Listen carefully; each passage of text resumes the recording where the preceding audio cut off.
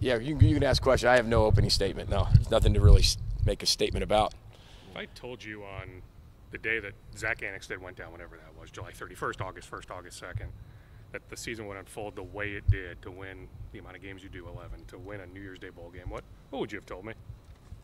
It was definitely a possibility, just because of the character of this football team. You know, we knew what we had in January, and whether we stayed healthy, didn't stay healthy, we knew we had some type of depth.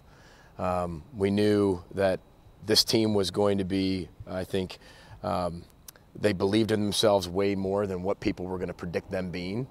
And then when you went through the season and went through spring ball and you went through the beginning, you saw that this team had something really special. Now, to sit there and say, I guarantee they'll win 11 games, I don't know if you necessarily think that way, but you knew this team had a chance to be really successful and to become whatever they wanted to become. And we're that close from winning the West, right, in terms of representing us in Indianapolis. But they end up with 11 wins, which, you know, hasn't happened since 1904. So feather in their cap. It was a tremendous year. It's been hard to put it to bed, just because when you play in 2020 in your bowl game, it's really next year already, and you're already on to the next year, so it kind of all runs together. What kinds of benefits? The season that it was a recruiting process still with Antoine, but it became apparent that it seemed like he was ready. What was the conversation like with him as he's going? Yeah, first of all, anytime players are leaving early, right, your program, I think that's a benefit, and that shows the development and the rapid development you can have within your program. We're going to have to get used to this with a lot of the players that we have, and I think that shows the health of the program, that you're able to develop players really quickly, that the NFL wants them. Same thing as you develop coaches and people take coaches, you want them to continue to move on for their hopes, dreams, and aspirations, just like our players.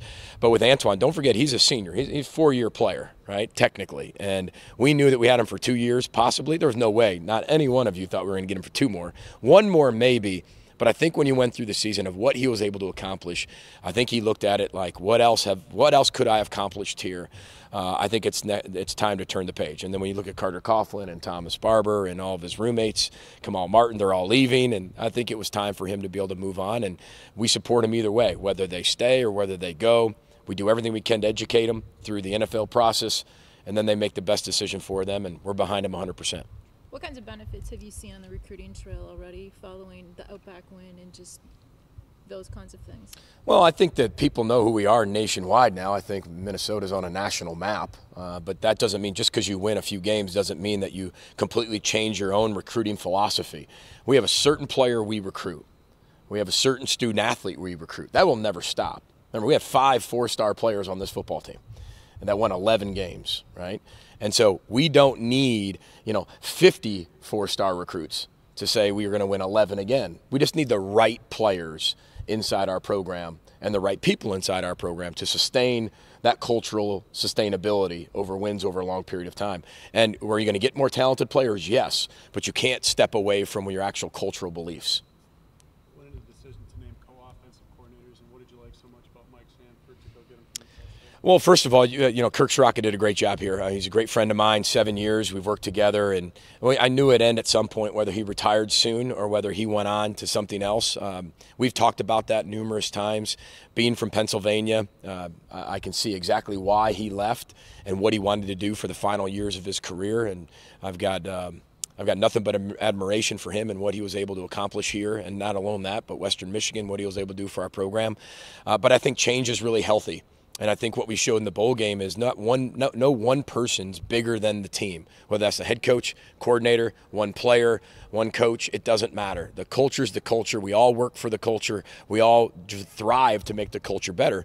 And we gave Matt Simon those reins. I thought he did an absolute elite job at what he was brought here to do. And he's developing at a rapid rate. He's becoming a tremendous football coach.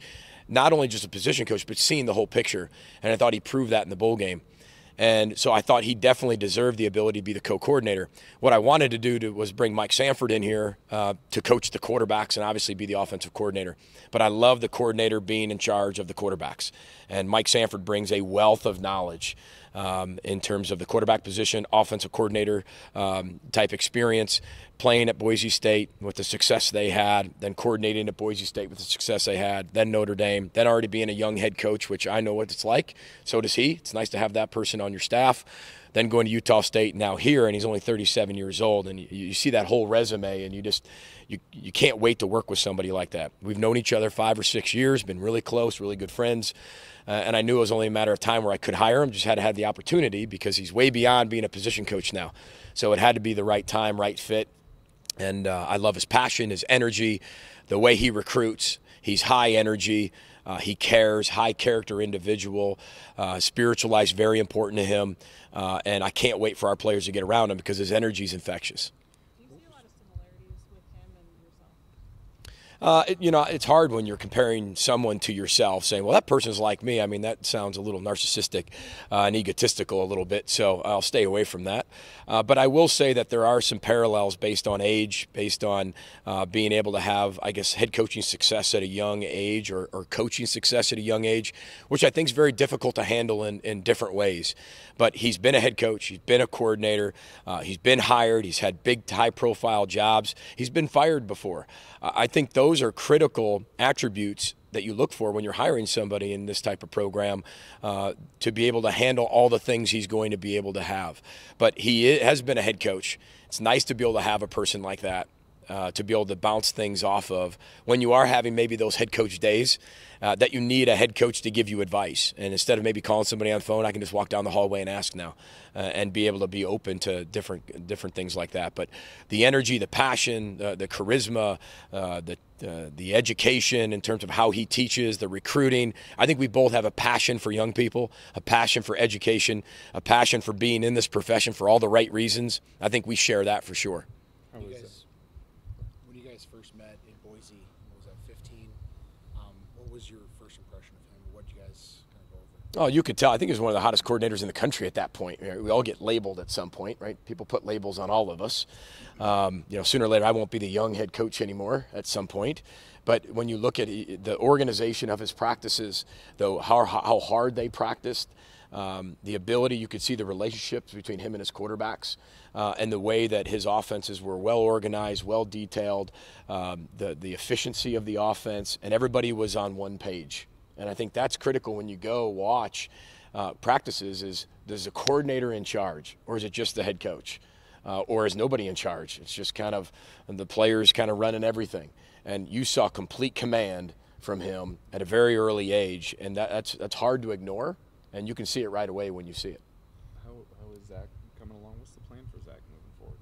Well, I mean, Zach's coming along really well. He's getting healthy. He's already throwing the football. I'd say he's probably a week away from actually being 100%. I know he's chomping at the bit to get back as fast as he can. And just like all of our quarterbacks, they're all going to bring in a tremendous amount of value to this football program. And when you look at Zach, had the starting job last year, right, or the year before that, he gets hurt, Tanner comes in, then they go through a competition, he gets hurt again. The way that it is these days, it's almost like people don't want to just be the backup anymore or be number two or be I'm number one, but when is my opportunity going to come? If I get hurt, what happens after that? My message to our quarterbacks is stay in the moment, compete, do everything you can to be the number one quarterback, and we're going to have competition at every position. How has Tyler Newman, how has his development gone this season, and how do you see him maybe stepping up? Well, he's going to have to step up. I think we saw last year he was able to come along very early at a very rapid rate. He made a lot of plays for us, but then at some point everybody hits that freshman wall, and I thought he hit it. Was able to kind of hit it, and then we talked before where you hit it and you slide down it like an egg, or you hit it and then you burst through it and get to the next wall and burst through it. I think he did a combination of both of those. But with the rapid rate of his development in year one with Joe Harris-Simiak, and now his ability to say, okay, I have to be a performer now, not just on special teams, but I have to step in that role. And then you bring in 3 or 4 freshmen at the safety position that are going to have to contribute. I think that brings a lot of excitement to that position. It brings a lot of competition and hopefully brings the level of performance up in everybody. Do you have a potential timeline you're looking for the open D-line coach slot? How important is it that they stay more than 1 year? Well, I'm not really big on the importance of guys staying 1 year, 2 years. What's the important amount of time to stay? What's the appropriate amount of time to stay? That's not for me to judge. My job is to hire the best people we possibly can. Squeeze all the blood from the orange that we possibly can, all the juice from the orange, and just see what we can get out of everybody that adds value to the program, and then go from there. But I'm not here to sit there and say, okay, I'm hiring you. You got to stay here 5 years. That's not what we're here to do. We're going to hire the best